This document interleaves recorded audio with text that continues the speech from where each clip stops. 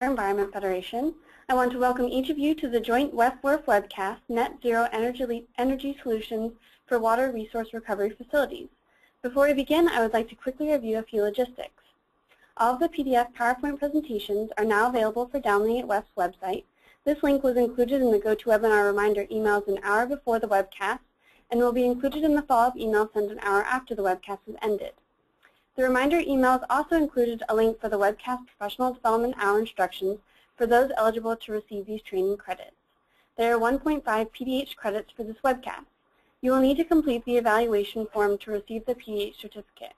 Your feedback on this webcast is important and helps identify future webcast topics that are timely and helpful to you. Please follow the PDH instructions and check with your state accreditation agency on how to receive this credit. During this webcast, while you cannot speak directly to the presenters, you will have an opportunity to submit questions by typing your specific question into the GoToWebinar pane that appears on the right-hand side of your computer screen. Today's moderator, Lauren Fillmore, will be accumulating questions and direct them to the presenters throughout the webcast. We will be recording this webcast. The webcast recording link will be available on the webcast website within 48 hours after the event. If you have any additional questions after the webcast is ended, please email webcast with an S at wef.org. Before we get started, I have a poll question for everyone. Let me go ahead and launch that. The question is, how many people are participating in the webcast today at your computer? And the responses are a little bit different than our usual polls, so please pay attention to which response you're clicking, 1, 2, 3, 4, or 5 plus. If you're participating in a by yourself, please respond 1. If you're participating in a conference room with a large group of people, if you could do a quick head count, that would be great.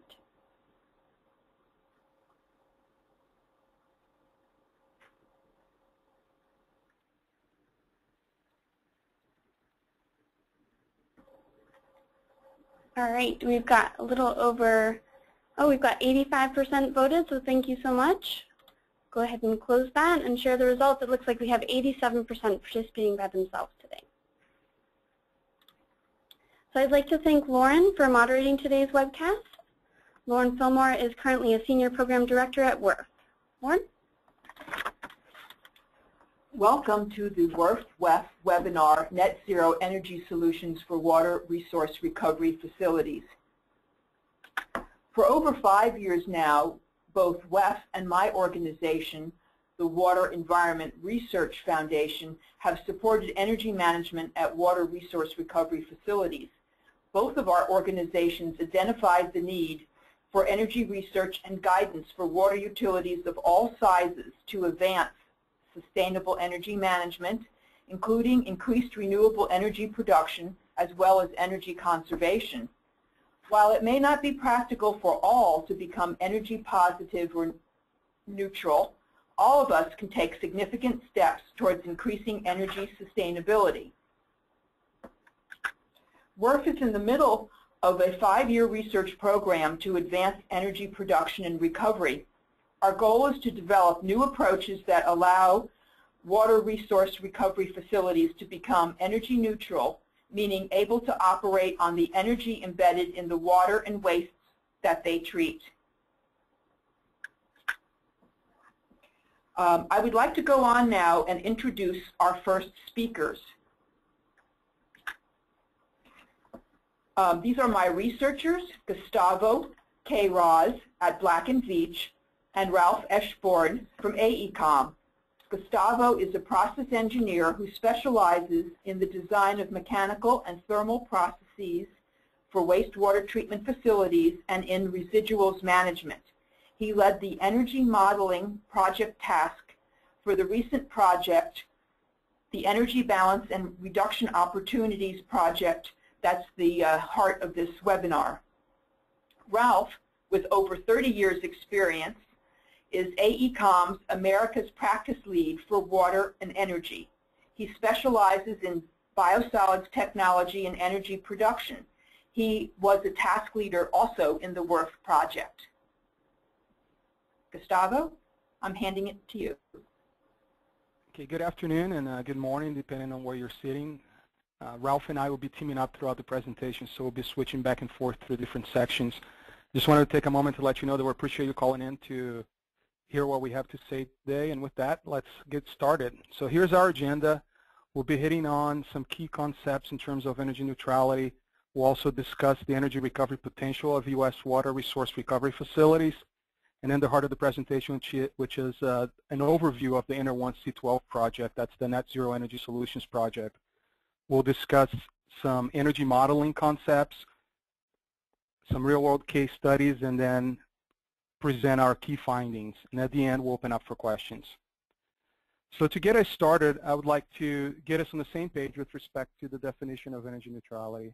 So an energy neutral facility or a treatment plant in our case is one that generates 100% or more of the energy required for its operation solely from the energy embedded on the processed fluids that it treats. So in our case, it's waste, the waters and the waste, and that would include any imported waste as well. So as an industry or a sector, we're not at energy neutrality, but we are on the road to neutrality. So to get there, we need some metrics, and those metrics would help us gauge on how our progress is being made on this path towards neutrality. Now, most utilities think of energy neutrality from a perspective of electrical energy neutrality, so that's your electrical intensity or consumption, that's your kilowatt hours per million gallon of wastewater treated. That's okay. However, some utilities are starting to take a more holistic approach to this question of neutrality. So if you're an utility, you know that you're not only purchasing electricity from the grid, but you're also consuming natural gas, fuel oil, and also chemicals. And there are embedded energies associated with those chemicals. So if you're looking at energy neutrality from a more holistic approach, then you're really looking at your total site energy neutrality. A third metric is primary energy neutrality. That's a term and a metric that's more commonly used in the energy industry. I will get into a little more detail what primary energy means, but that's another metric to measure neutrality. So the point is that at 100% neutrality, all these metrics are equivalent. However, on the road to neutrality, they are not the same. So we need, as an industry, we need to understand what each of these metrics are telling us. Now, a lot of people have not heard of primary energy. Again, a common term in the energy industry. At a very high level, primary energy is the energy embedded in the raw fuel that is either burned or otherwise converted to useful forms of energy. So that's prior to any transformations or inefficiencies that take place along the way. So in a power plant, you have inefficiencies associated with the conversion, and then you have distribution losses associated with the electrical distribution system. The US EPA Energy Star source site ratios electricity, that's grid purchase electricity at 3.34, and natural gas at approximately 1.05. So what does that mean? That means that for every energy unit of electricity that you use on site, there is an equivalent of 3.34 energy units that's required to produce it and to deliver it. Now, the power sector, just like us, they're striving to improve conversion efficiencies, delivery efficiencies. That's through higher conversion, so better technologies, smart grid technologies, for example. So as technology advances and we become more energy efficient, these factors or these ratios tend to go down. But for now, that is the current state of affairs, and that's what we have to deal with. So why is looking at the question of neutrality so important? Well, as a sector, we are a significant portion of the total U.S. energy usage. If we compare ourselves and benchmark ourselves against top power electric users, if we look at water and wastewater combined, we are a total of close to 2%, and that's a higher consumption rate than iron and steel industries, petroleum and refining, plastics. Now, out of that, 1.4% is water, and then the wastewater portion is this 0.6%, which is equivalent to this 22.3 terawatt hours per year of electricity, or 270 trillion BTUs per year of primary energy. Now, these numbers came from the Utilities of the Future report, which was a companion or sister study to the Inter-1 C12, the Net Zero project we're talking about today. The researchers for that portion of the project looked at the US EPA 2008 Clean Water Shed Needs Survey in terms of process and flow information for information collected from POTWs across the United States, and in conjunction with the energy modeling that was done for the NR1C12 project, this estimate of a total sector wastewater energy consumption was taken from that. Now, another resulting goal of this companion study was to characterize the forms of energy that are available in wastewater. And as a result of this study, it was determined that a large majority of about 80% of the energy available in wastewater comes in the form of thermal energy. So that is energy in the form of heat that's in the wastewater and that's recoverable from your raw wastewater collection and conveyance systems, your plant effluent. This is really the next big area of research. Cole will be discussing this in more detail later in the webcast. But typically, in a wastewater treatment plant, there is not enough heat demand to really take advantage of all this thermal energy. So a lot of that demand has to do with outside the fence demand. So that would be potentially any neighboring facilities, that could be commercial buildings, residential, and that lies some of the barriers associated with distributing some of this energy and extracting. One of it is proximity to the site, and also the lack of infrastructure related to recovering that. If you think of it as distribution heat pumps, for example, we're just not there. Again, next big area of research for energy recovery. The next largest form of energy is chemical at about 20%.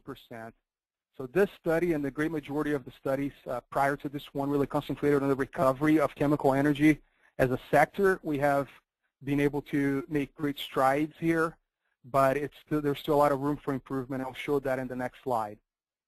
The next form of energy, it's kinetic energy. That's depicted there as hydraulic with less than 1% of the total energy available. And that is very site and location dependent. So the take home here is that there's plenty of energy embedded in the wastewater, enough to drive the entire industry, about 5 times the amount of energy, and that's equivalent to about 851 trillion BTUs per year. And so how do we represent this graphically? So if you're not familiar with the Sankey diagram, the line thicknesses are directly proportional to the energy associated with that process stream. So as I mentioned earlier, 80% is thermal. So that's the thick orange line there. And then you have your chemical energy in the light blue and hydraulic in the dark blue there. Now, everything with the exception of electricity here is measured in terawatt hours per year. And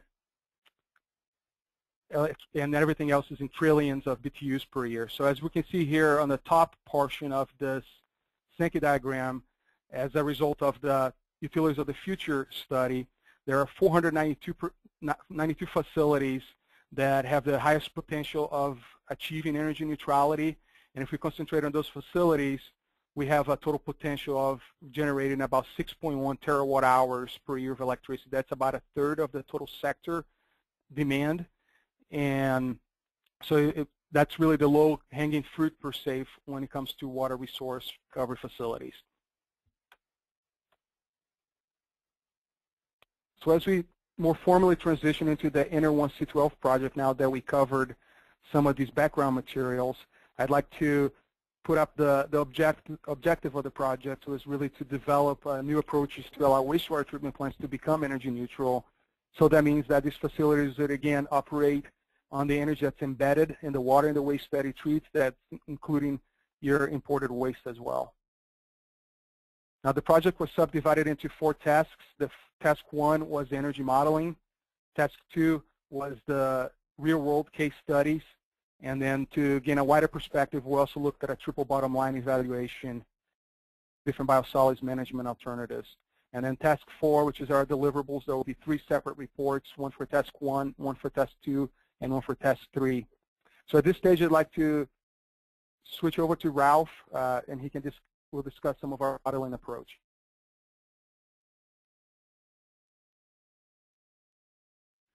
Thank you, Gustavo. I'm bringing up the slide as we speak.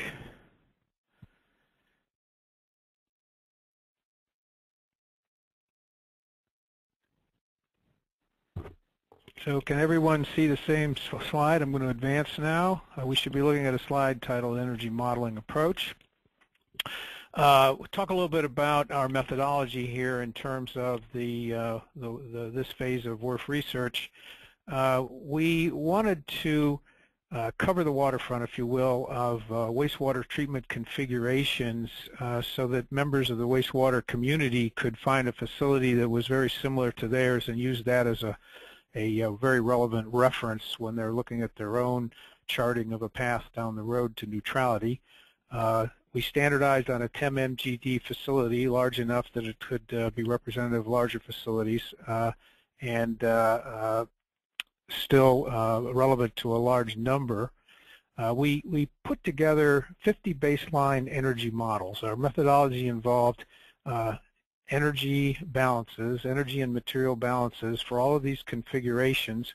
The little diagram on the right is another Sankey diagram that was described by Gustavo. This is actually how we portrayed all of our results in terms of looking at a wastewater treatment configuration and being able to first do a mass balance, a rigorous mass balance, and then converting that to energy flows throughout the facility, recycle streams, mainstream, power inputs, heat inputs, and outputs. So we had 25 of these 50, 25 were a configuration based on typical performance, and we used authoritative sources like Metcalf and Eddy Forth and MOP 32 to get mid-range values, and then we used those same authoritative sources at the 90 or 95th percentile to get best practices. The idea being here that this phase of WERF research is geared to helping the wastewater community come out of the blocks quickly, if you will. They would have the ability to apply well-established practices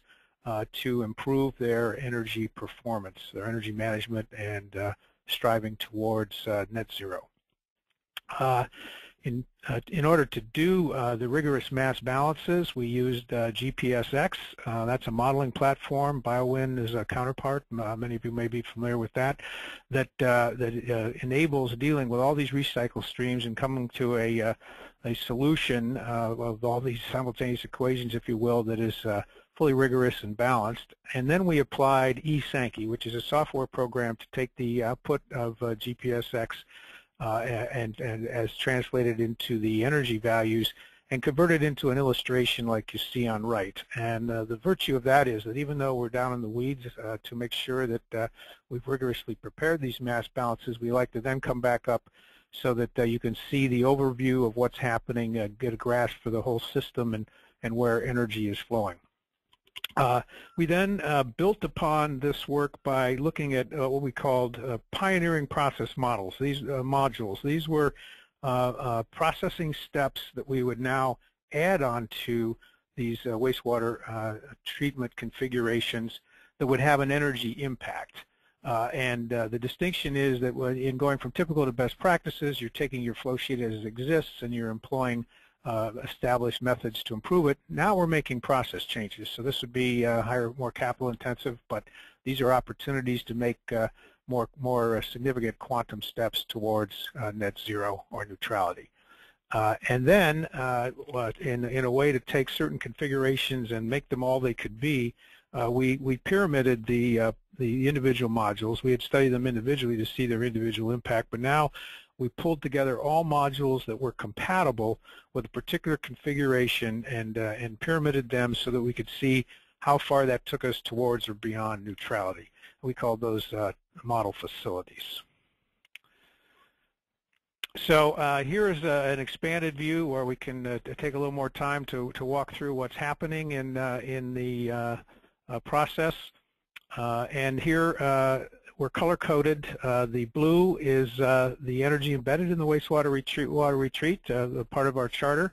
And you see coming in from the left, these are absolute values, of course, geared to a 10 MGD facility, but you see a big blue arrow coming in showing the energy embedded and measured as COD in the wastewater coming in.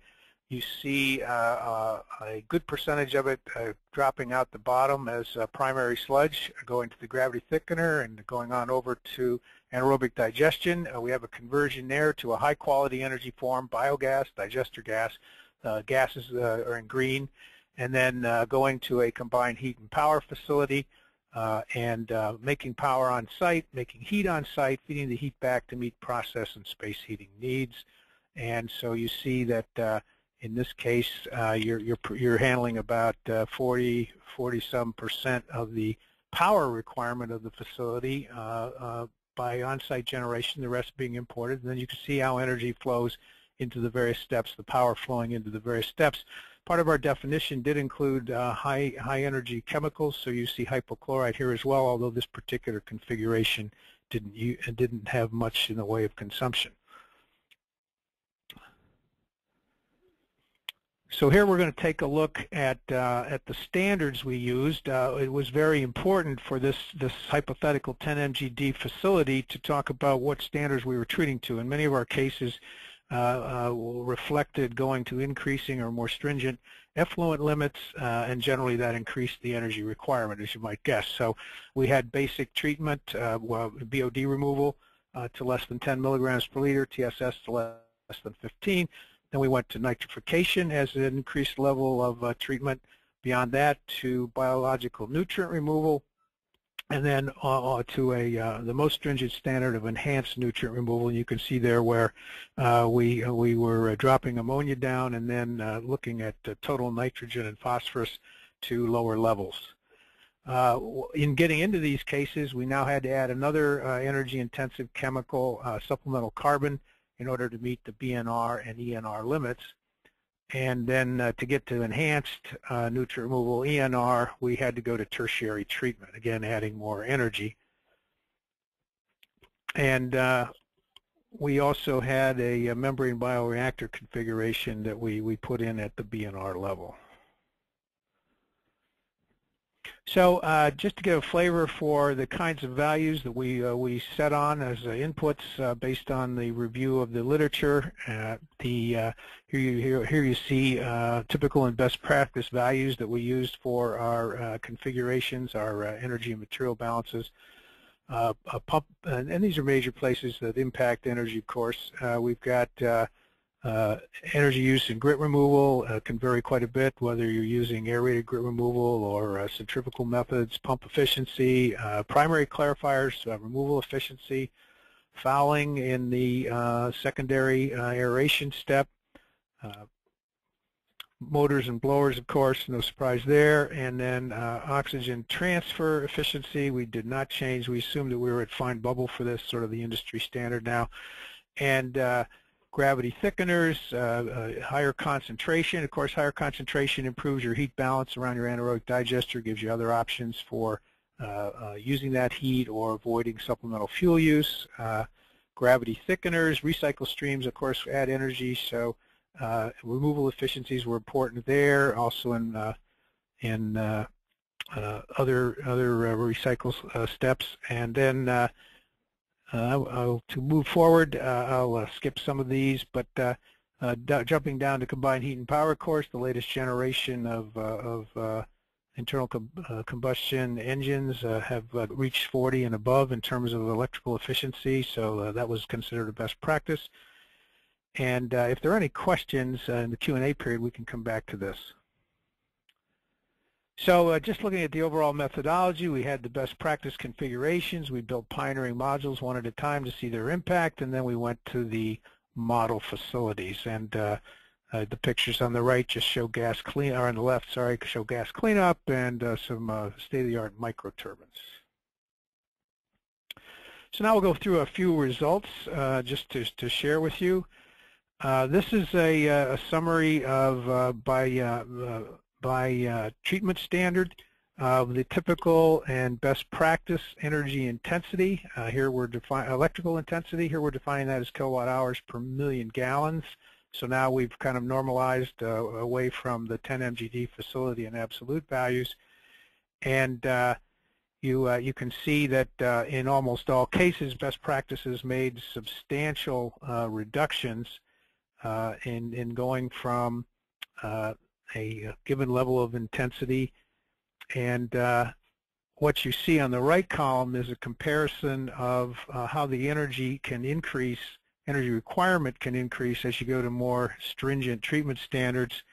As you can see, you're looking at quite a spread. We started 100% normalized around BOD removal, up to 128 for nitrification.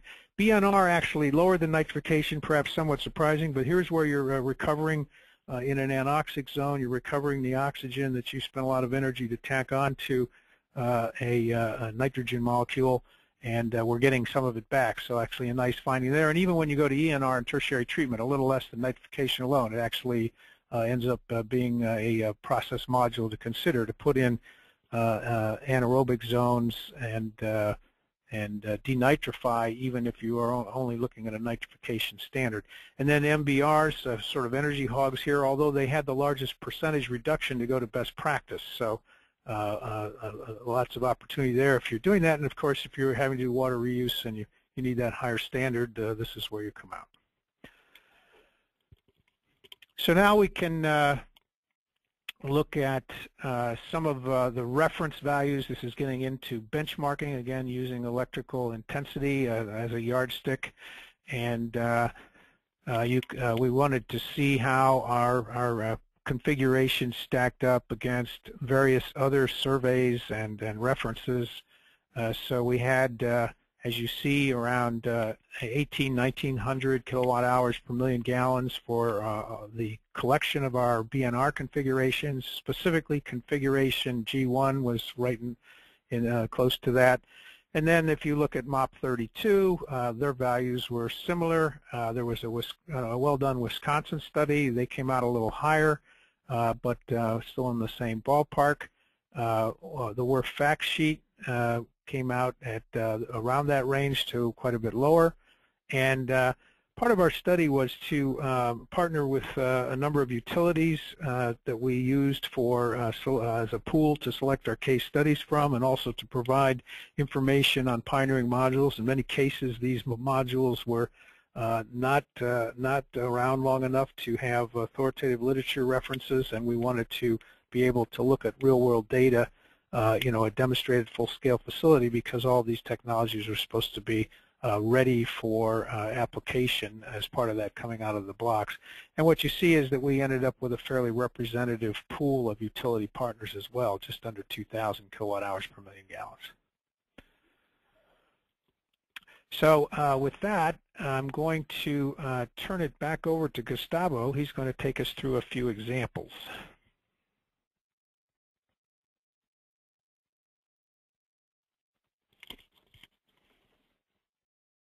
Thank you, Ralph. So to keep this in perspective, I just wanted to reiterate the point of modeling all the facilities. So the idea is that a respective utility can use the report, so that's the tables, the Sankey diagrams, as a catalog of sorts for facilities, and the user will be able to identify which facility was the closest to theirs, and then benchmark their facility in the spectrum of the typical case all the way to the best practice case, and then use the best practice case to trace a path towards neutrality. Today we'll look at examples, configurations G1 and G1E. So for the naming convention on the Net Zero project, each configuration is represented by a letter and a number. The letter represented the liquid stream treatment, and the number the solids process. So in the case of G1, for example, the 1 represented the anaerobic digestion, and letter G represented the BNR with primary treatment. And the E in the end there is related to the CHP biogas recovery. So for each configuration, again, we looked at both typical and best practice cases. Next two slides, we'll look at two Sankey diagrams, one for the G1 and the G1E configuration. So as Ralph already mentioned, graphically representing the energy distribution in a treatment plant, we're able to more easily visualize where all the energy is going. And that way we can really identify those in more energy-intensive processes and try to help us make decisions as we target or identify areas that have the greatest opportunity for improvement.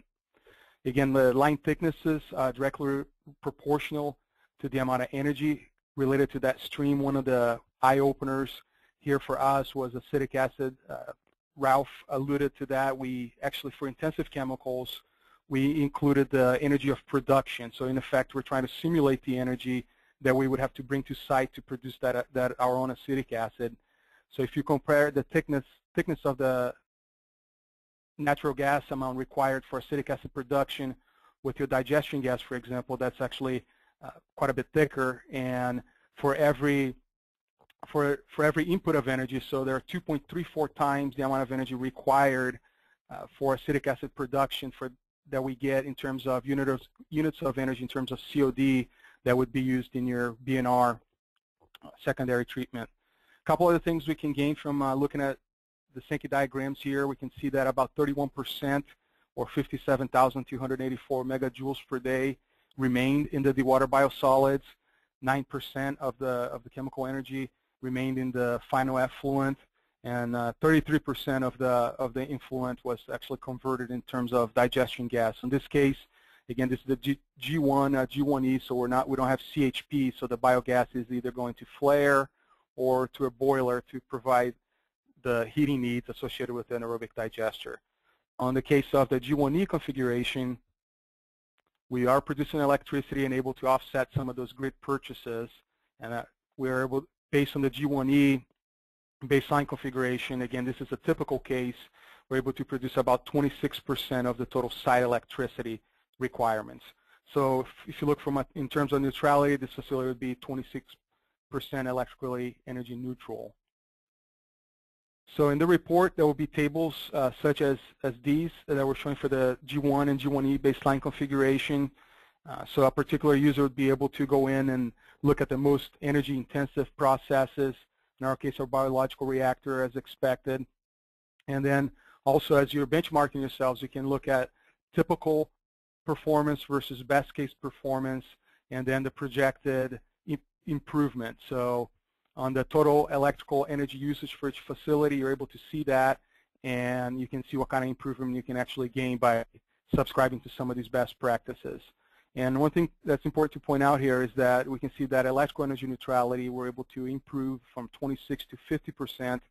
So that's a 92% improvement, but then when we compare to total site energy neutrality, when you're taking into account also the natural gas usage, for example, you're improved from 13 to 19%. So not as much as a big improvement. The reason for that was the acetic acid production as we apply to best practices to increase capture of in the primaries and divert some of that energy to anaerobic digestion. Next slide is just a summary of what we discussed. The highlights are really to look at the improvements between your typical case to your best practice case, and then if you look at the G1E configuration versus best practice, again, electrical energy neutrality, and then your total site energy neutrality going from 26 to 50% and 13 to 19% respectively. Now, Ralph alluded to the fact that we use this baseline configuration platform to add additional innovative process modules, which we call pioneering modules. There were 18 of those, and those modules were added to the baseline configurations and based on cutting-edge technologies and also technologies that had the greatest potential to improve our configuration's energy balance. So another criteria that we used was also that had to be modules or technologies that were widely accepted and have the interest of the wastewater community. Now next, I'd like to look at two of these pioneering modules, and those were applied to the best practice cases, and both were used as building blocks for the 10 high-performance model facilities that Ralph mentioned earlier. So the first one is THP, and so thermal hydrolysis, we did see an uptick on digestion gas production, although the great majority of that was recycled to produce the steam requirements associated with the THP pretreatment module. So there was a little bit of an improvement in terms of electrical energy neutrality, but most of it, again, recycled. One thing to point out here is also the excess heat that is available there, and that's after process and a nominal building heat requirements within the site. So the potential users there would be outside the fence, as we mentioned earlier, for the thermal energy there. So as we know, from a THP standpoint, the greatest benefits are your reduction in solids, improve the waterability, and also the ability to operate at a higher percent solids in your digester. So that frees up some potential additional volume there for receiving any imported waste that could potentially improve the energy balance in terms of digestion gas production. And we'll look at that here in the next diagram. But first, let's take a look at the highlights, which was increased gas production for the THP pioneering module by 11%. Again, a lot of that recycled back for requirements associated with steam generation for the THP system. There was a reduced energy content in the water biosolids, and then improvement on all metrics, which was your energy electrical neutrality, your total site neutrality, as well as your primary energy neutrality. And you can see that 5% on the electrical side, 19 to 21% on the site energy neutrality. And if you remember, we were at 13% on the base case, typical case for the G1 configuration. So it's quite a bit of improvement there, and then also primary energy at 3% uptick. Next, it's your fog digestion. We did see an improvement in digestion gas production, about 18%. There's about double the excess heat available in terms of heat. And so as we are to expect with the higher production in digestion gas, we also saw an improvement in the electrical site neutrality in terms of reducing that imported grid energy, so offsetting some of those electrical purchases. One thing that is important to keep in mind that we did use a typical market availability approach, so that would be for fog that is available on a per capita basis for the modeling. So cities that would have higher concentrations of fog or other organic waste such as food waste could benefit even further from the co-digestion type modules or technologies. So from highlights, again, 18% gas production increase. There was an improvement in terms of energy that was still left in the water biosolids by 5%. If you remember on the THP side, it actually, the overall energy went down. And then increased electrical neutrality to 58%. That's an 8% improvement from your best practice case, and then improvement on the other two metrics of site energy neutrality as well as primary energy neutrality. So as we discussed a couple times, we looked at these pioneering modules and used them as building blocks to build 10 model high-performance facilities. These facilities would be facilities that would have the highest potential for achieving energy neutrality, and that be as a result of the best practices. So a couple things to highlight here are that there were 3 facilities that achieved or went above electrical and primary energy neutrality. Facilities number 1, that was your basic secondary treatment, and as you can see, we use THP and fog and food waste co-digestion on all the modules that actually utilized anaerobic digestion, and that is because of the synergistic effect associated with the THP freeing up that additional volume to receive some additional wastes, in this case higher volatile wastes. The other thing to point out, and Ralph already alluded to this, is that as we move towards a more strict nutrient removal, the ability of a facilities to improve the energy equation or achieve electrical and primary energy neutrality decreases. So we can see that very clearly when we looked at your basic secondary, your nitrification, and then BNR and ENR.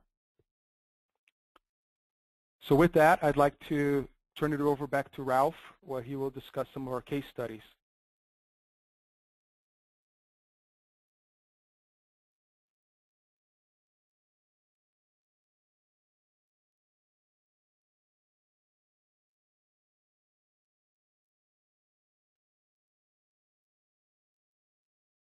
Thank you, Gustavo. Let me get caught up here. Case studies. So as Gustavo mentioned in describing the objectives, in addition to the baseline configurations and pioneering modules and model facilities, we also wanted to include some real-world case studies that would show how facilities are actually charting their own path down the road to neutrality as an aid to others.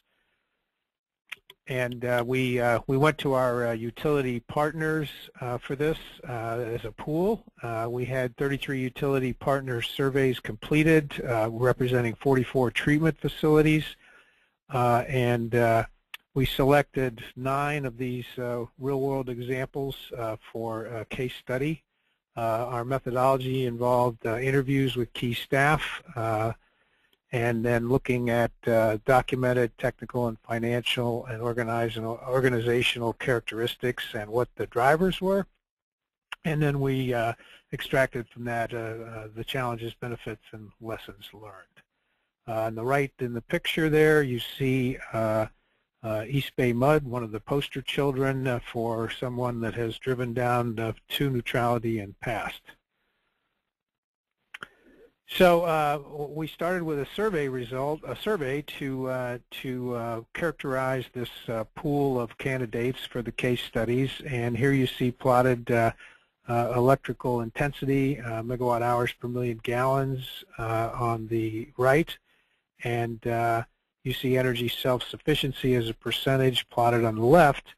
And what you see is that we had quite a spectrum in terms of some facilities that were near neutrality, near net zero, but quite a few that were very down in a low percentile. And we interpreted that to be that many of the utility partners that wanted to participate in the WERF study were eager to go down the road to neutrality, but their program was still in a very young state, and they had mostly aspirations, but hadn't put their programs in place or the capital improvements that were needed to actually achieve a high energy self-sufficiency. The other thing that you can get out of this is that you can see that the electrical intensity can vary quite a bit. It doesn't necessarily correlate with the energy self-sufficiency, and frequently that had to do with aggressive co-digestion programs and power production. So if you generated a lot of power, you still were approaching self-sufficiency even if you had high energy intensity. So this is looking at actual facilities that participated in the study. The shaded area at the top represent the ones that were near neutral or approaching neutrality. East Bay Mud, of course, I referenced already as being above 100%, although we didn't calculate their index, but the fact that they're exporting power made that an easy assessment. And then you see the others that were selected for case study by being on that higher level, closer approach to net zero or near neutrality. One of the things you can notice, as we already pointed out, is that the actual intensity can vary widely, and also that these aren't all large facilities. Some of them are quite small, and that they made up for their size in part by having a aggressive or forward-looking culture and a good champion to drive their program. Some of the things that we found common to many of these. So now we'll look at some of the key findings that came out of that. As I just sort of touched on, the facilities that were further along the road to neutrality exhibited an institutional framework that supported innovation and continual improvement, and a long-term commitment to sustainability or energy at zero. They frequently had already adopted best practices to minimize their energy use, and some of the common elements were the cleaning of diffusers, something that seems mundane but actually was one of the places where we had a rather seasoned research team, and many of the findings we had anticipated, but this one popped out as a little bit of a surprise, that on beyond putting in a good fine bubble system and controlling your diffuser flux and having closed loop DO control, you have to clean them periodically, or you end up with a high energy secondary.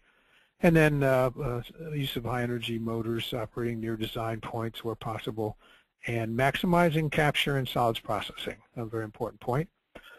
And in particular, primary capture, and frequently embodying the use of chemically enhanced primary treatment, or CEPT, which has a very nice impact because it's easily retrofitted. And of course, these are all existing sites, real-world examples, so it's easily retrofitted, and you're diverting energy from secondary that requires power, and you're sending it over to anaerobic digestion in most cases where you can make power, so it's a double bang for your buck. And then a common element in the case studies for those that were near net zero was the use of co-digestion to enhance their gas production. I touched on this earlier, but the use of anoxic zones was a practice in the case studies to get energy recovery, even if you're only at the nitrification level. And as Gustavo referenced, if you are at the nitrification only or the base level of just BOD removal, you can you have a good starting point to be net energy positive.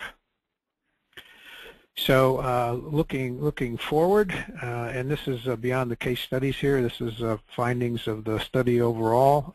Based on how we saw the energy requirements go up for more stringent treatment levels, mainstream shortcut nitrogen removal, mainstream deammonification using Anammox bacteria, for example, is going to be required to push energy neutrality beyond that 50 to 60% level that we saw for the BNR and ENR facilities.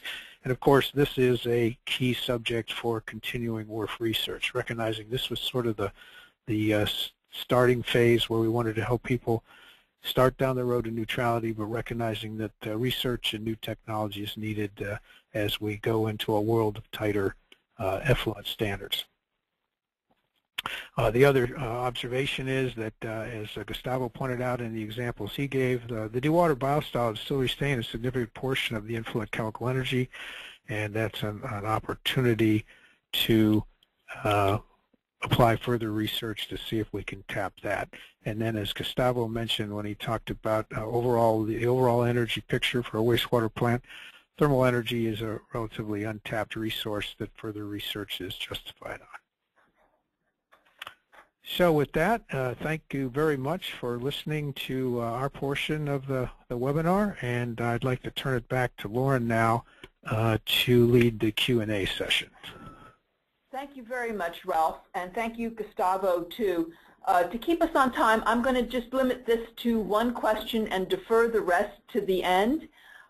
This is for Ralph. Given the fuel sources for the primary energy, can you convert to carbon intensity to gauge the reductions at the water resource reduction recovery facility, so to look at the carbon footprint? So if I understand the question correctly, we're asking about, can I use a primary energy standard as part of my mass balances and then apply that from a carbon footprint standpoint? And I think the answer is yes, but I'm not sure I was fully responsive. Okay. It may possibly be that because there are different sources of the primary energy, different fuel sources from coal to maybe natural gas. I think the question seems to relate to does that make a difference in the carbon footprint determinations? Could you track that? Sure, and recognize that for our study we used a general factor of 3.34 to go for power, for example, to go to the primary energy required, and that's an averaging of the efficiencies of power plants. And when you go to carbon footprint, you really have to get into, I think as many understand that have worked with it, you have to get into what is your source. Are you nuclear? Are you coal-fired? And so forth. And that's going to have a dramatic impact on a carbon footprint analysis. Gustavo, do you have anything to add to that? Yeah, I'm in agreement, Ralph. The 3.34 basically takes into account a fuel mixture within the U.S. So that includes renewable coal, natural gas, and waste to produce electricity. So yeah, I agree with you in terms of greenhouse gas as well. Okay, thank you. In the interest of time, I'm going to introduce our next speaker.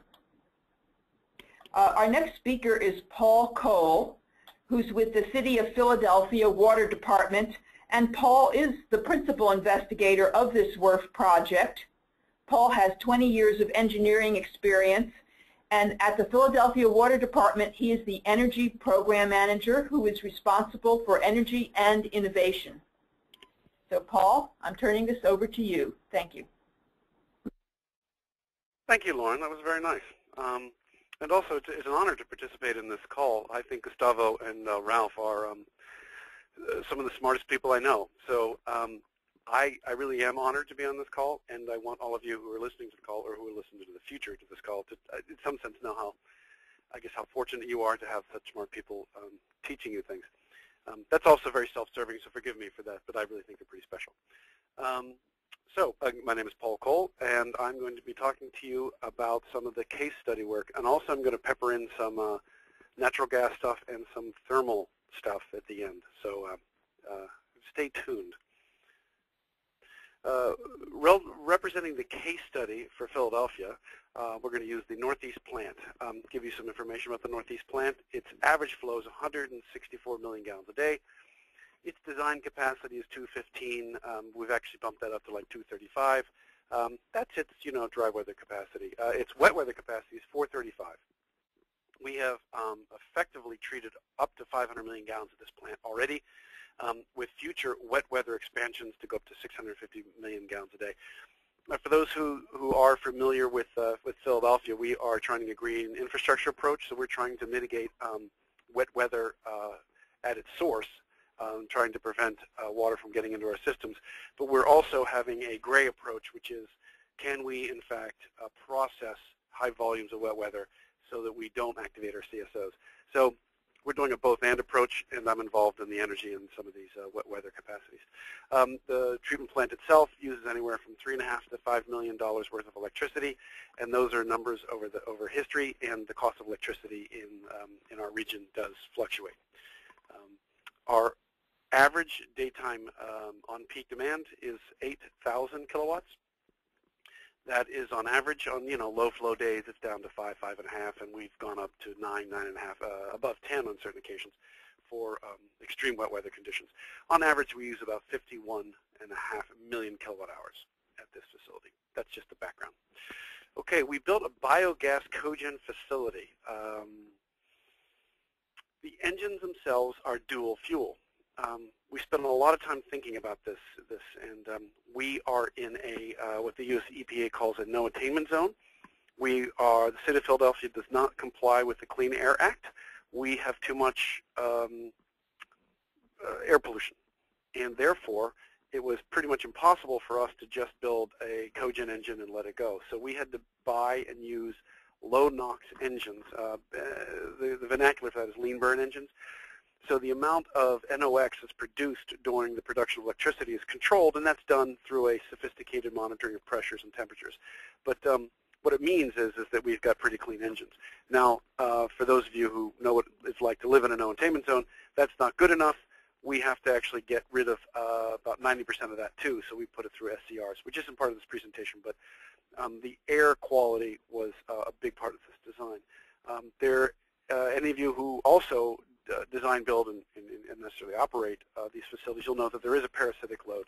If you're going to have a biogas cogen facility, anywhere from 3 to 5% of the energy it produces is used by itself to get the electricity made. Another very interesting thing that I have found about this biogas cogen facility is that these are Jenbacher engines, or Jenbacher 420s. They're designed, they're optimized for biogas. So when we're running an engine on 100% biogas, I can produce 1.4 megawatts of power. If I don't have enough biogas and I turn off the biogas, or I, for some reason, can't use biogas and I have to use totally natural gas, these engines will run on just natural gas. However, if I put in the same sort of like heating load, I only get 1,240 kilowatts, or 1.2 megawatts. They really are optimized for biogas. Now, where that becomes important is when we talk about the capacity of the engines. 90% biogas, 10% natural gas. So we do a blend, and that helps us round out engines. Another important consideration to think about when you're designing these is that anaerobic decomposition of your solids produces this biogas. It's a biological process. It has a fluctuation. So we built the natural gas to be able to optimize engine utilization. If I only have enough energy to run 90% of one engine, I can run that engine, put in 10% more gas, and then I have a full engine's run. The O&M cost of running the engine is the same at 50% output, 75% output, and 100% output. Therefore, it's cost effective to inject natural gas into biogas engines to keep them running at optimal levels. I highly recommend it, but it's an interesting thing that when you design these things for biogas use, you really ought to be running biogas. The good news here in Philadelphia is that already we've built these engines. We're closing in on the first full year of operation, and already the plant is seeing and thinking about ways to increase biogas production. This may seem like a simple logical step, but really this is how these things work. 5 years ago, our biogas is a liability, and in some sense still is, because it's a waste that we have to control and make sure we don't just discharge into the air. We would violate our air permits. But we were flaring a good bit of it, and then if you were to approach the plant manager 5 years ago and you were to say, hey, I've got a great idea to produce more biogas, he would have looked at you and said, well, I'm flaring what I have. Why would I want more? So now we're pursuing those things. The other important thing you should know, it is a combined heat and power facility. Therefore, we beneficially use the heat, and we're even looking at plans to increase that utilization of heat. Ta-da! This is what the engines look like. They are fairly big, and there's no people standing in here, but you can see a drum sort of in the background, so you can get an idea of scale. They're basically big. They sound like locomotive engines because they kind of are locomotive engines, but they run on biofuel. The capacity of these engines full out is about 85% of our total energy need. And as Ralph and Gustavo went through, we can produce this much energy on site, but you have to feed in some of natural gas in order to get to that level. Therefore, it's not totally 85%. We're still pushing energy neutrality. And I don't know if I'm going to go into this thing, but we've built 4 engines. We have room for a 5th. We don't have gas enough for a 5th, but if we do pursue the things that Ralph was discussing, the fats, oils, and greases, the more food waste, we're going to do some co-digestion, which I'll talk about later, we might be able to build a 5th engine. But, going back, what's interesting about alternative energy projects is I'm assuming you can all see me circling this 85%. But as we add more and more energy, we come into net neutral, but then we start exporting.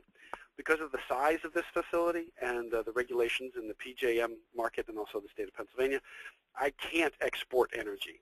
So I'm regulated against being able to be a net exporter of energy.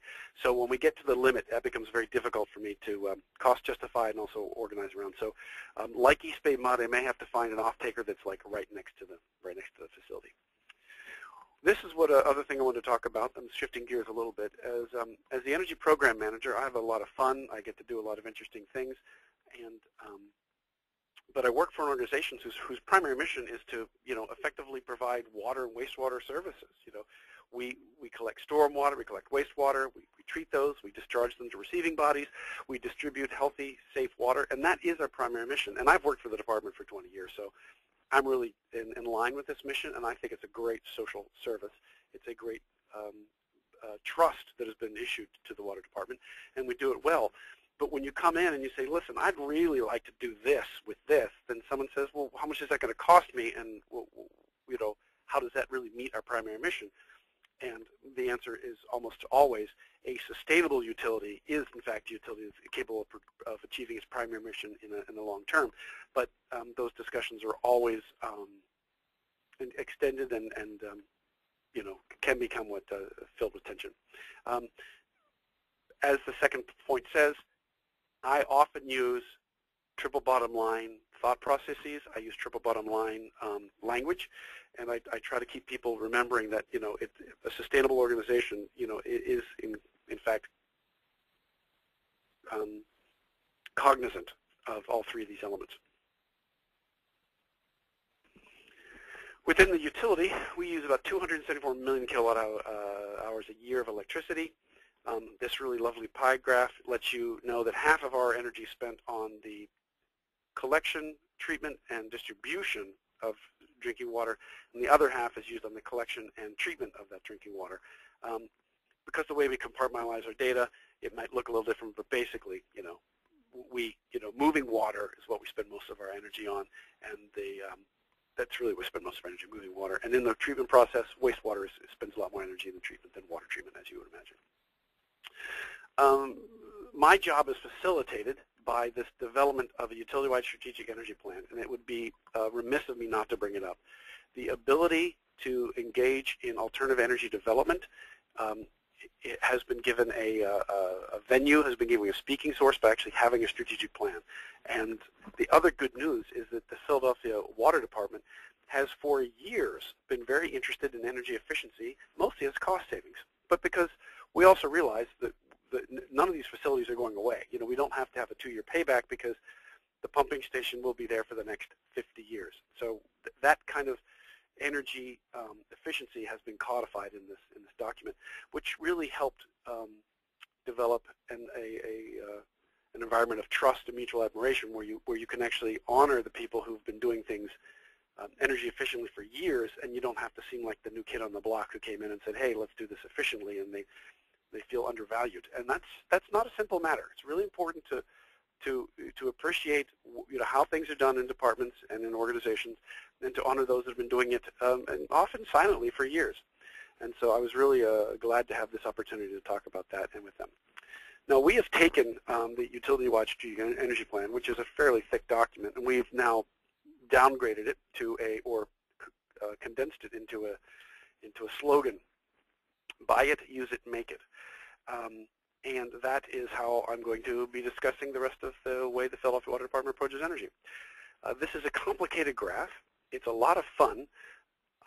What it shows at the blue line at the top is the overall consumption of electricity in megawatt hours. The yellow line underneath it, which looks like an area, is the maximum of our hedge. So we buy 80% of the energy we're going to use ahead of time. As you can see, for the first year, the actual purchased energy in the green bars. So what we do is we say we're going to try to get between, I didn't talk about this, the red line. The red line is the minimum hedge, which means we have a strategy. We have to buy more than the red line. We have to buy less than the yellow line. And as you can see, we do. The numbers that you really should keep in mind is that we buy 80% of all the electrical energy use that we need the year ahead of. So the year that I'm in, 80% of my electrical energy has already been purchased. 2 years out, I'm buying 50% of the energy I need, and 3 years out, I'm buying 25% of the energy I need. The reason for that is it's a hedge fund. You can control the budget certainty by buying portions of your energy. What this requires is that we actually engage in long-term energy purchasing. It's been very effective. How do we use energy? This graph, which is more complicated than it needs to be, but I really like more detail in charts. And if my staff were here, they would be laughing because I always want more information on charts than less. The bottom green line is the city's overall, GF is general fund, the city's overall energy use profile. The red dotted line is the water department's line. What's interesting is if you take the two and you add them together, you get a straight line. When you add two demand response curves, or not demand response, but two demand curves, they come to a line, a straight line. Power plants love to have us as a client. They will bid, they will give us very good pricing all day long, simply because if I can buy the same number of kilowatt hours all around the clock, then they don't have to change anything. So we end up becoming a very good energy purchaser. So the combination of the city general fund and our fund, and which is not shown here is the airport, which itself is linear, it just goes straight across, we become a very good energy buyer. The PICO and NERC things have to do with on-peak and off-peak. And the PICO one here, and PICO stands for Pennsylvania Energy, actually a company that Philadelphia Energy Company actually, but it's the energy distribution company, and this is how we operate our plants. And you can see our demand. Our demand goes down to when we're on peak, stays flat, and then once we're off peak, it goes back up. So you can see the wings of our demand, and that is primarily the job of load control, who pumps all the water through the city. So come 8 o'clock at night, they turn all their pumps on, and they fill all the reservoirs, they fill all the storage tanks, they fill everything. At 7 o'clock in the morning, they start rolling back, and we pump the minimum amount of water we can during the day. Now here are sort of the highlights of the fun part of the presentation. I'm going to start talking about the various projects we have. we have aircraft de-icing fluid. This is an actual photograph from the Philadelphia airport. This is a U.S. Air's plane being de-iced with these cranes. So the Philadelphia also is subject to a weather phenomenon called wintry mix, and the necessity of de-icing planes in the city of Philadelphia is large. So they have a special area in the tarmac where they just spray the ADF onto the planes, roll them out, let them take off, and they collect all that into large storage tanks. Now, traditionally or historically, that waste cannot be discharged to the river. It's against the law. It could be discharged to the sewers, but we charge them an inordinate amount of money to have them discharged to the sewers. We charge them so much money that they thought it was more cost-effective to put it into trucks and to truck it to different states to have those states process that ADF, which was the case. Because the rates at which we charged were high, because we had to put so much energy back into the water to decompose this aircraft de-icing fluid aerobically. However, we actually looked into some ways to actually be more cost effective, and we looked at that ADF, and if we can take that directly into the plant and put it into the anaerobic digesters, which was shown by Ralph and Gustav as a good co-digestion source, that we could shortcut all that intensive energy and actually make some methane gas out of it. So we've been doing that for about 5 years now, and it has been very effective. It's really just fantastic. They pay us, a couple $100 a truck. They are so happy. They're next to our plant. We're producing usable methane. Everyone's a win-win situation. The next is the solar project. I will just briefly touch on that. Solar was excluded from all of this WERF ENER1C12 work simply because it's like an externality. So if you have space, you make room for it, you put in solar, you can make electricity and use it on your site. Solar is a real technology. It makes sense, and you should use it, but it has nothing to do with the wastewater, and so therefore it's a sort of an add-on that we didn't look at in this project, and but it's worth consideration. Now this, I'm going to spend some time talking about this. This is a sewage geothermal heat pump. It was a pilot demonstration scale. It was supplied to us from a grant and a vendor called Nova Thermal. On your left, in the picture, you'll see what is known as a sewage rejection pump. So sewage is pumped into there, and if there's any solids or there's any debris that would foul a heat exchanger, it is rejected and sent back out, and the water that passes through, in this picture, you can't read it, but they call it gray water, but we don't like that term gray water because that's not really what gray water means. Gray water is plant effluent that's used to, do various things in the, agricultural and or lawn and care services kind of industry, but it's water that's no longer sewage with sewage stuff in it, but it's still basically sewage water. So it goes into this unit to the right, and that is a heat exchanger heat pump. And if you look at it, you can see that there's two caps missing, and those two caps missing are in fact the dirty water side. What this simply does is that you can pump relatively warm water in and pull even more heat out of it. You do it by running an air conditioner backwards, and that's a heat pump. And this particular facility that you're seeing has almost 1 million BTUs per hour, and it has a capacity of 60 tons. Now, I'm going to talk more about the future, this 80%. We are also, this is a digression, but we're also monitoring the actual temperature in the sewers, in several of the sewers here in Philadelphia, and there is some base loading which makes this, with the distributed heat in those systems, available for recovery through heat pumps. That's very exciting. I was just at a presentation this morning, and I heard many sort of industry leaders speak, and one of them was the Environmental Defense Fund, but GE and Apache and DOE and EPA were all there. When we talk about heat and heat recovery and energy and primary energy and carbon footprint, I really like that we're talking about carbon and carbon footprint.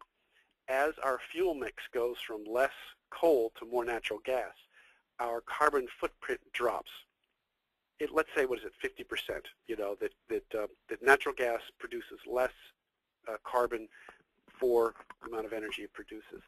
However, methane gas itself is a greenhouse gas. It is a powerful greenhouse gas. So the more we use what the DOE, or actually the DOE, the Secretary of the Department, says is a key bridge fuel till we get to the next actual sustainable solution, is that natural gas is a wonderful bridge fuel, but that's not the end-all be-all. We actually do have to move to the next. And this kind of work that we're talking about is, sustainability, is natural, is reoccurring, and thermal recovery is part of that. If 3% of the natural gas we develop and distribute gets launched into the air, the 50% carbon savings that we're getting out of changing our fuel is gone. We don't yet talk about that yet. So it's really important that we continue to keep our eyes on the prize and that we actually recover and reuse as much of our waste as we can. So that was sort of a political grandstanding there, so forgive that. Future projects. This is a wonderful sort of flow diagram of the southwest facility. The airport, you can see, has this little truck. That's our aircraft de-icing fluid. We could also develop a food waste receiving facility, and that could go into the digesters, and then that produces biogas, which we know. But it turns out that a utility like us has to think, well, what is the best use of our biogas? If you go down to the bottom left, combined heat and power is what we did in Northeast, which makes a lot of sense to us. That's a good project, but it costs money. Purifying this biogas is a very inexpensive, but then what do you do with that? And if you follow the dotted line up to BRC, that stands for the Biosolids Recycling Center. It's a partnership. It's called the Philadelphia Biosolids Partnership, but it's a Synagro facility. They pelletize the waste here in the city of Philadelphia. We use biogas to help the dryers, the Android's dryers. Right now, we're allowed to take up to 50% of that gas. However, because of the way that the gas systems and the burning schedules work, we have yet to be able to realize that 50%. So if we could increase the value of our gas, the BTU content of our gas, we could burn more of it. So this is a relatively low-cost process, and the utilization would be to offset the purchase of natural gas. Therefore, the value of that project is directly proportional to the market value of natural gas. Back over to biogas to the left. The value of that biogas is the value of the electricity in the electric market and the green market for Tier 1 credits for renewable energy development. However, over to the right, the compressed natural gas or the compressed natural biogas, the market for compressed natural biogas is very high. It has the highest amount of return on investment that we can get. So how does the department make decisions on this? We're actually going through an iterative multi-criteria decision analysis process to help us discern the course. What is the best use of our biogas? I'm digressing again to talk about food waste. The largest single identifiable material that gets put in our landfills is food waste. We produce 35 million tons of food waste a year, and 34 million tons of it ends up in landfills or incinerators, and that's a real problem. We have pursued a food waste process here, a pilot project in the city of Philadelphia, where we installed food waste grinders in homes to help increase the addition of food waste to the waste stream, therefore increasing the COD. If you think about the Sankeys that you were shown, that light blue line would get thicker, and as you improve your primary sedimentation, you remove the food in that step, and you would get more gas and energy out of the recovery process. That's a really fabulous process. Down here to the right is the food pyramid. The US EPA and the USDA both these federal agencies really want you to buy less food. And if you have extra food, feed hungry people, and if you can't feed people, feed animals. And then you've got this industrial use, which is what I would say where the food waste grinders and the co-digestion comes in. And then after that, composting for fuel additives. Of course, the last thing you should do is add it to the landfill. For us, the scale for our current facilities would be 100 to 150 wet tons per day, and that's what we could take as now. That's not even increasing our solids capacity. So that's a we'd have to do some stuff, obviously, to take that, but that gives the scale of food waste we have here in Philadelphia. There's a lot of things to consider if you're considering this. The liquid fuel slurry is preferred for us because we don't have to do the handling, and that's a business model decision to make. The composition of the digester gas can change, as well as your centrate. And there's a lot of advantages to certain food waste, adding food waste to your interior stream, but you really do need to pay attention to how it changes things. And it produces more biogas. The biogas has value, but it is important to know that biogas does not depends on how you value the biogas, does not always offset the actual cost of handling the solids. Future projects, this is the Fairmont Waterworks Interpretive Center. We're hoping to install a sewage geothermal pump there as well so that we can heat and cool this facility using a sewer. Now, that's the Art Museum, and this is Fairmont Waterworks Interpretive Center, and the sewer runs back by here between these two facilities, and we believe we can heat and cool those. Same thing with the airport. This is the Southwest facility, and it's just, we put our logo over it. These are the 3 heating facilities. Actually, there's 1, 2, 3, and we believe this will be the 4th. We believe we can do a sewage geothermal heat exchanger process, and we could heat and cool the airport. The graph down here shows that this is the average Southwest sewage heating potential, and that's just, I believe, a degree per gallon, and this is millions of BTUs. So it's 50,000 million BTUs, or between 40,000 million BTUs and 50,000 is our capacity. And this is the minimum flow it would have. And this is the actual natural gas use profile for the Art Museum. So this is a 1 degree drop in the flow. And this is, it's you know, that already exceeds the need for the airport. So we think we have enough heat in our sewage to be able to heat and cool the airport. We're also considering more solar. This, I believe, is 14 acres, and it's a reservoir. It's covered storage. Why not consider solar there? We throw this in because one of the things that we found as a team is that these turbines produce less than 1% of the electrical demand during game day, but that it produces more than 90% of their public interest in renewable energy. This is the Lincoln Financial Field, the home of the Eagles. These are solar panels, and down here, same solar panel things. What I want to encourage you is that don't underestimate the value of bling. Public visibility, public engagement.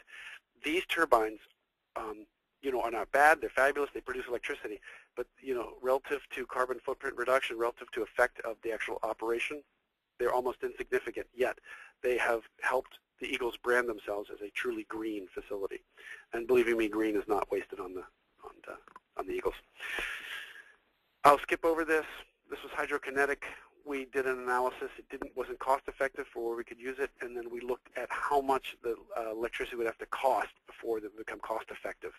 And we do that kind of stuff as an energy team, so we can keep these things in our back pockets. Continued, money matters.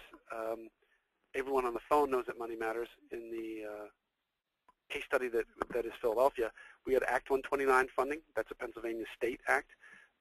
We get money for the Smart Ideas program. We also sell the electricity on something called a GATS, which is a General Attribute Tracking System, which is an alternative energy portfolio standards system. So we actually sell the value, the green attribute of our green energy we make. And there are other smaller energy programs that paid in the federal incentives. We had to do a public-private partnership to avail ourselves of tax advantages that were around, which is important. When I say money matters, and down here it says shop your ideas around, you never know where this is going to come from. You never know who might have money to incentivize the thing you're doing. Close to the last slide, triple bottom line. Almost everyone knows this. However, I have met people that have never heard of triple bottom line, so I guess I would say it's safe to assume everyone knows about this, but you never know.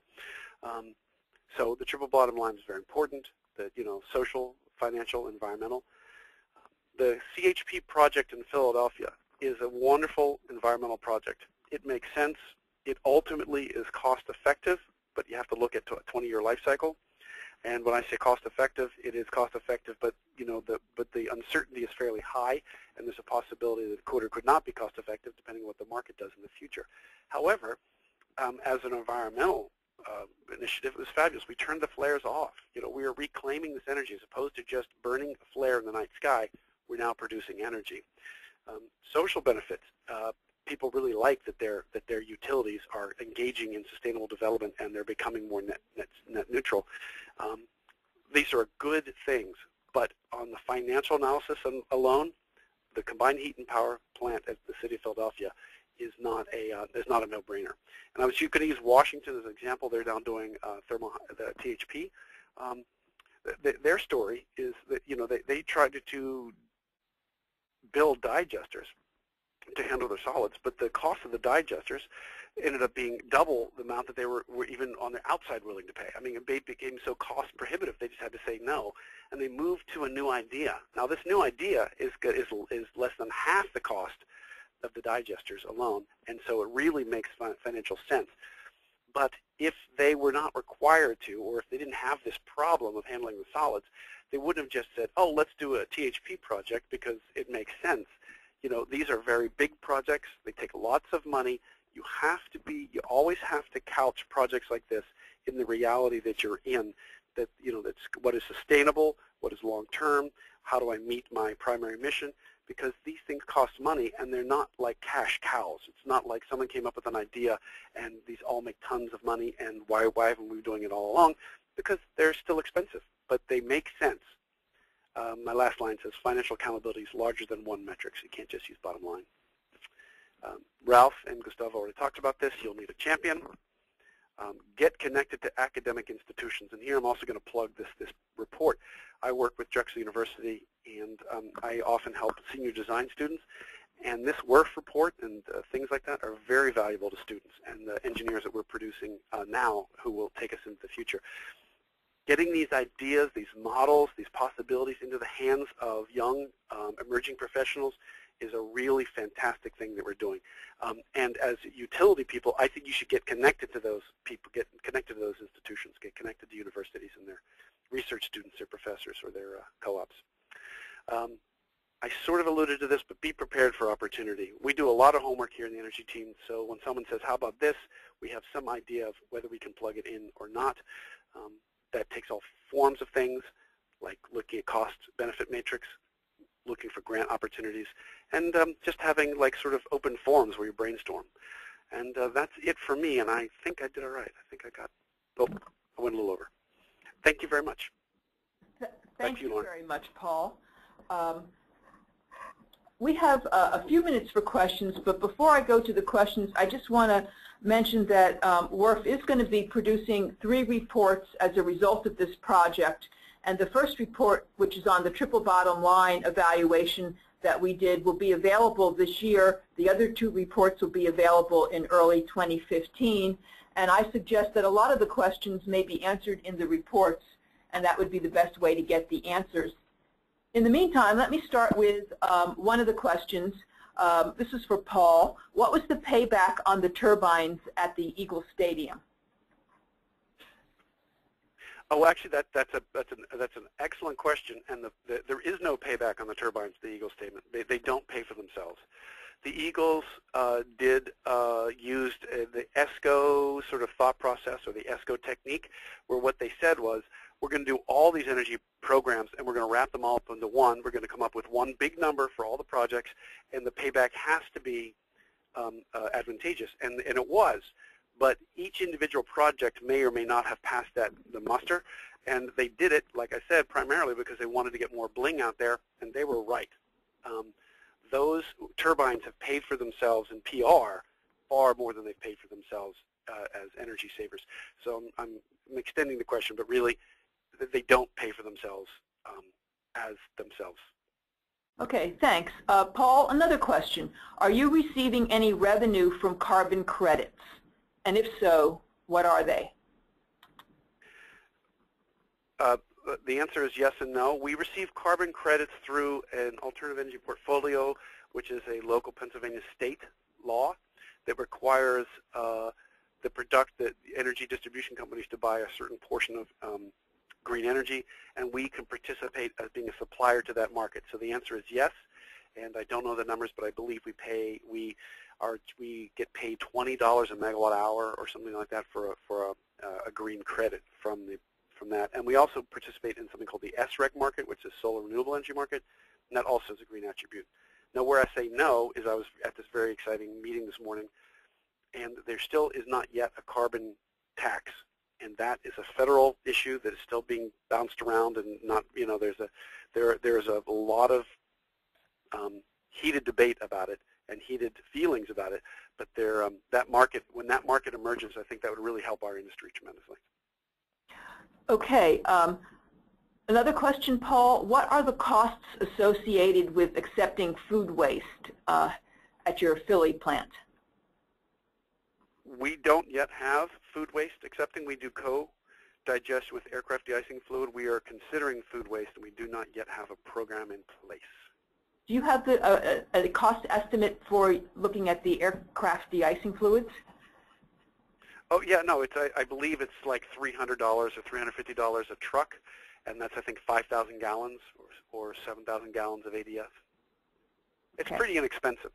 The reason it's inexpensive is because it's a liquid that does not have solids, and we believe it basically, it's a small flow. It converts almost completely.